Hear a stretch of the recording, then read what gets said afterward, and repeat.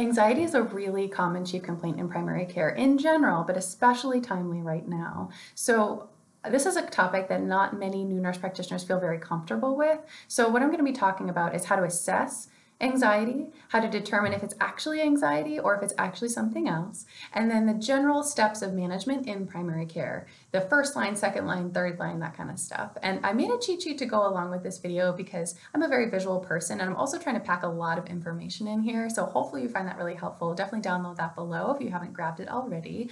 And I want to make a disclaimer that there are psychiatric NP programs for a reason. And the ideal world is that somebody who has a psychiatric illness is going to be cared for by a psychiatric provider. But the real world, that's what I'm all about here, is just the real talk of the real world, is that primary care providers are providing psychiatric care for patients because of lack of resources, lack of access, patient preference, things like that. So if you are a psych provider or psych NP student and you have feedback for me, I welcome it. Thank you so much. If you're new here, I'm Liz Bohr from Real World NP, and you're watching NP Practice Made Simple, the weekly videos to help save you time, frustration, and help you learn faster so you can take the best care of your patients.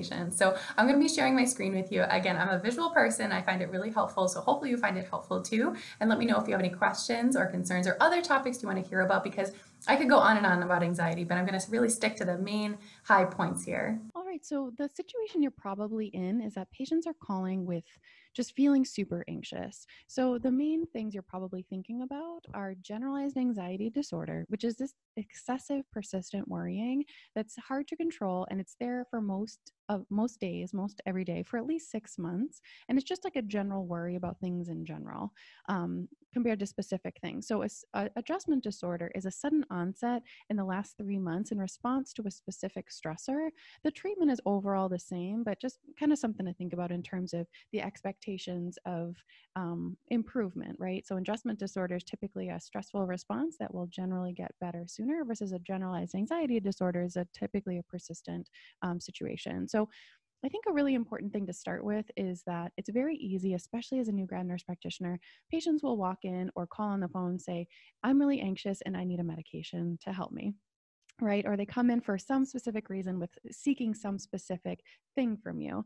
And that may be the case, totally, totally. But like the thing to think about is that in this new role that you're in, compared to being a nurse now, you're a nurse practitioner, you need to maintain this healthy skepticism of like what else could be going on, and making sure that you're kind of covering yourself and covering the patient, and making sure that there's nothing else going on. And so I just wanted to get into that first. Like, when is it anxiety and when is it something else? So the first thing to think about is underlying medical conditions. Not that generalized anxiety disorder is not, but I'm just using it as kind of like a bucket category of ways to think about it. So what are your medical differential diagnoses here? So arrhythmias is something that's come up a handful of times in my practice, not super common, but just something to think about.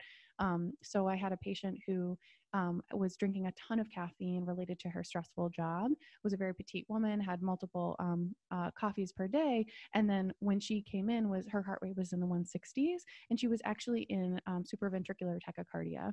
And I also had another patient who had that was not caused by caffeine. It was just there. And she ended up going to cardiology and had an ablation. And so these are just handful cases, but just something to think about that, that's a possibility, right? Hyperthyroidism is kind of the most common one to think about in terms of ruling out. It's not a very common condition, but it's slightly more common than someone walking in with an arrhythmia. But, the way you differentiate that is getting your history, right? So do they have weight loss, exophthalmos, palpitations, diarrhea, things like that? Um, Another really important thing to think about is the medications that they take. Are they taking anything over the counter? Are they taking any supplements? Do they take things like Adderall, weight loss medications, things like that? And again, supplements and diet. So do they take any herbal supplements? How much alcohol do they drink? Are they in alcohol withdrawal? That's what's giving them anxiety, because they're drinking consistently. And then in the mornings, they have really bad anxiety. For example, tobacco, again, makes your heart race as a stimulant that can cause anxiety to be worse. And then again, caffeine, like the example that I gave. So other rare conditions. So typically when I'm assessing a patient in my personal practice, and the practice I see for many clinicians, is that common things appear commonly, right? And so if the story matches up, that you have it sounds like it's a generalized anxiety disorder or an adjustment disorder versus an underlying medical condition, starting with that, starting their treatment and then reassessing. And if they're not getting better, thinking about going further. And so again, you don't necessarily have to think about all of those rare conditions, but just thinking about what are the red flags that you would think about medically like that would be apparent to you versus, no, I really just feel like I'm worried all the time and nothing else physically is going on with me. Two other clinical scenarios to think about is that in menopause, with the hormonal shifts that happen, it's a time of kind of hormonal chaos, and sometimes that can cause a new onset anxiety. And it doesn't necessarily mean that you have to give someone hormone replacement therapy. It's just really important to think about the patient holistically in that scenario of like, do you want to treat anxiety? Do you want to treat the other conditions that are going on? Things like that. And then another consideration is with elderly patients. And I should have said this actually at the beginning, is that I'm really only talking about adults here because pediatrics, adolescents, and actually geriatric patients too kind of have their own considerations. I typically will ask for assistance when it comes to elderly patients because they have some more caveats related to treatment of mental illness. But something to think about is that it could be an early dementia. So just keeping that in the back of your mind. And then some other psychiatric differential diagnoses you want to keep in mind. Generalized anxiety disorder, like I said, was this here before they had this recent stressful situation? Is it a brand new thing that they're responding to? Is it panic disorder? So panic disorder is a little bit more persistent panic attacks that are interfering with their life specifically, and they change their life in response to a panic attack. And it's not necessarily anxiety induced, they just kind of happen. Whereas generalized anxiety disorder can also come with panic attacks, but it's typically kind of caused by a stressor of like a severe increase in anxiety. The treatments are generally the same, but there are some other caveats about panic disorder. Depression, is there also comorbid depression, or is it really depression that feels like it's causing an anxiety? Again, treatment is very similar, but just there's certain caveats to think about. And then OCD is kind of like a type of anxiety. It's its own condition, whereas generalized anxiety disorder is like a general worry about things overall. OCD is typically specific to specific types of worries, like worries about harm to them or things like that. And then there's compulsions that typically go along with it of needing to repeatedly do something to feel safe. Similar treatments, but there are some caveats to treatments. So bipolar is kind of anxiety is a less common manifestation of bipolar, but something you want to think about because the treatment for anxiety can worsen bipolar. And obviously, there are other psychiatric diagnoses that are possible. Anxiety can go with a lot of things, but those are the general things to be thinking about. And again, when it comes to testing, like, okay, so there could be possible medical comorbidities, there could be multiple psychiatric comorbidities. When do you do testing or not, especially if you're doing telemedicine and you're trying to keep patients out of the clinic setting? This unfortunately comes down to clinical judgment based on your history, especially if you can't examine them physically. So does it sound like a situational or generalized anxiety, or does it sound like they have other concerning symptoms where you want to rule out an arrhythmia or hyperthyroid or something else going on? And again, keeping in mind that common things appear commonly. And so do you want to attempt to treat them for their anxiety and then reassess if they're not getting better, if they're getting worse, if there's something else going on? It's really kind of up to you. So how to assess them? So that's kind of about the differential diagnoses, making sure that you're not just jumping to conclusions about, okay, it's anxiety, I'm going to give you medication, versus is there something else going on? So how do you assess patients? And so old cart, I think we get really worked up in terms of putting that pressure on ourselves to know everything.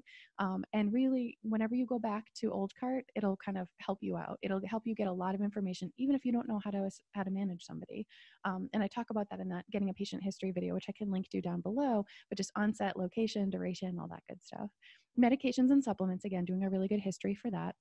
And again, I talked about this in a couple of videos, but if you're not sure what to ask, just go to that ROS and ask the entire ROS. So when it comes to psychiatric, do you have hallucinations, visual or auditory? Do you have suicidal ideation, homicidal ideation? Just asking all the questions and going from there. And you can literally read it off a piece of paper and that's fine. People won't judge you. Maybe they will, but you're giving good care, so it's fine. GAD-7, the generalized anxiety disorder screener, is a great questionnaire. I love, especially if you're in the clinic setting, it will definitely help save you some time with getting a history. And it's also a good assessment tool because you can see where patients are now compared to where they are after they get treatment. Harder to do over the phone, a little bit more time consuming. The PHQ-9 is that patient health questionnaire, 9 questions about depression. Not the only one, but definitely one that I appreciate, that I've also have translated in multiple languages at my clinic, which is really helpful. And then the mood disorder questionnaire is another really helpful one. It's not diagnostic for bipolar disorder, but it's one that you can use to help you in that direction of deciding whether or not they need further assessment and treatment. So that's the assessment. So treatment. This is kind of the last part is the treatment pathways, and then some cautionary advice about kind of when to refer out of primary care. So treatment is therapy, specifically cognitive behavioral therapy, CBT, medication, or both. There actually aren't really head-to-head trials. So in terms of comparing them, which one is more effective, but in their own research trials, they're both shown to be equally as effective, if that makes sense. And so it really comes down to, do they have symptoms every day, or these kind of occasional symptoms? So do they have like a general anxiety that where like a daily medication would help bring it down, or therapy would help bring it down? Or, the occasional symptoms, is it just that they can't sleep at night because they're so anxious a couple days a week or a couple times a month? Because that kind of guides your treatment one way or the other. And a note about the therapy is that the research trials typically have looked at 60-minute sessions of cognitive behavioral therapy, about 10 to 15 sessions. So it's quite a bit of therapy that patients kind of commit to, using that methodology to really help with it in terms of the efficacy. And so if you're going to, and it really comes down to patient preference in terms of whether or not they want to do therapy or medications, because patients typically have very strong feelings. And I actually never know. I guess whether or not someone's going to want medication, and that always surprises me. So I always just leave it open and they get to choose because it's their body, right? And so if you do a medication, if they have general symptoms every single day, SSRI or SNRI are the main first line options. And this comes down to patient preference and typically for me, insurance. So, and I'll give you a couple of examples on the next slide, the next two slides, but in terms of as needed, so somebody just can't sleep a couple of days a week because of anxiety at night, hopefully therapy will be really helpful for them. But if they are not interested, or they're not available, if they don't have insurance or the resources, medications can be really helpful too. And a lot of people think about benzodiazepines, or they come in asking for them. Typically those are, I personally avoid them, and generally psychiatrists recommend avoiding them as well if we can, because of certain risks associated with them. But hydroxyzine is a antihistamine. Atarax is another name. There's a couple different names, but hydroxyzine is the generic name, and that can actually be used especially at night if patients are really anxious. And then pregabalin, also known as Lyrica, a couple other names as well. I have not used that personally myself because of insurance coverage typically, but hydroxyzine I have had people have effect, and I typically use it at night because of sedating effects, but you can use it during the day as well. And so talking about SSRI and SNRI, the main principles of therapy are that you start at the lowest dose. It takes about 4 to 6 weeks, which you probably learned in school, but just to reiterate that, to take full effect. And then what you want to do is titrate to the max dose, or whenever their symptoms are controlled. And there's two reasons for that. One is that side effects, it can take a while for their bodies to kind of get used to it. But also with anxiety, more than other conditions, it can tend to, those patients tend to be more sensitive to any effects of medications, just because their sensation is a little bit more heightened, I think. So if the patients don't have any response in 4 to 6 weeks, if they have no response and you've titrated up the medications, the recommendation is to switch an SSRI or SNRI, like switching into categories versus adding a second agent. So number one, just pick one, and I'll talk about a couple options on the next slide. Pick one, titrate it up every 4 to 6 weeks. It depends on the medication profile, and definitely look at each option in terms of how quickly you can titrate up, but just reassessing at least every 4 weeks. I have them come back in for a visit or telemedicine visit to see how they're doing. And then if there's some response, but it's not enough, and you get to the max dose and they're feeling fine, you can add a second agent. So buspirone is the kind of like the next line option to add in addition to whichever SSRI, SNRI. And again, same thing, takes about 4 to 6 weeks to see a full effect. So just having that conversation with patients, because I find that if I don't prepare them that like, hey, this is going to take a little while, and most people need the max dose or moderate to high dose, which is true, just anecdotally from my experience, they've typically gotten discouraged of like, what are we doing here? This feels like we're just chasing this around and it's not doing anything, versus setting the expectation from the beginning and seeing if they are willing to even do that, right? And again, adding in those PRN medications if they need to, hydroxyzine, pregabalin, and generally avoiding benzodiazepines. My personal take is that if somebody needs benzodiazepines to control their symptoms, then really they should seek a higher level of care, meaning a psychiatric referral first, because they can make sure that we've maximized everything else because of the risks associated with those medications. And so options of SSRIs and SNRIs. So SSRIs, my first line is citalopram and escitalopram. So the main notes about those, they're very helpful for anxiety specifically in the SSRI category. If you want to think about QTC prolongation, if they have any underlying heart conditions, or if they're on other medications that also prolong the QTC, what insurance they have. And then the other thing that I find frustrating about citalopram is that there's a limited dose titration. Basically, you either start at 10 or 20, and then the max dose in primary care is 40 milligrams. And so that's not really that much room to wiggle around, versus at sertraline, you can start at 50 milligrams and go all the way up to 200 feasibly. So sertraline is another option. I don't have a lot to say about that. It's generally well tolerated. Paroxetine is another one, specifically for anxiety, but I don't prescribe this one typically because it has some anticholinergic side effects. Weight gain, it has a really short half-life, meaning that if they don't take their medication basically at the same time every day, they tend to have withdrawal effects, in my personal experience, but I mean, it does have a short half-life. So SNRIs, venlafaxine or duloxetine are also options. I don't typically prescribe these, typically because of insurance. Caution of when to refer. So if patients have worsening symptoms, worsening depression, suicidality, they definitely need to stop the medication, and then they need a higher level of care. They need a psychiatric referral. And if they're not able to go, I love cold calls, and so you're welcome to call. I call that's what I do all the time, is I call psychiatrists that I have relationships with and ask for their advice, or the ones that are affiliated with our clinic. Luckily, I have one in my clinic now, so that's super helpful.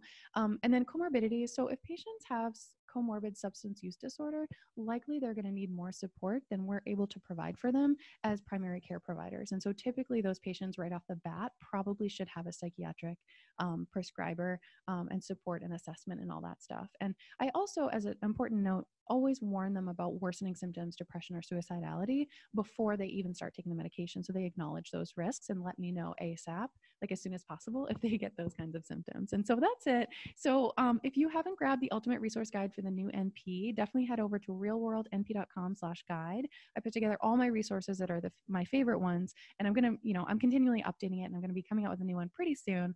And you'll also get these videos sent straight to your inbox every week, and bonus content that I don't share anywhere else. Thank you so much for watching. Let me know if you have any questions, and I'll see you soon.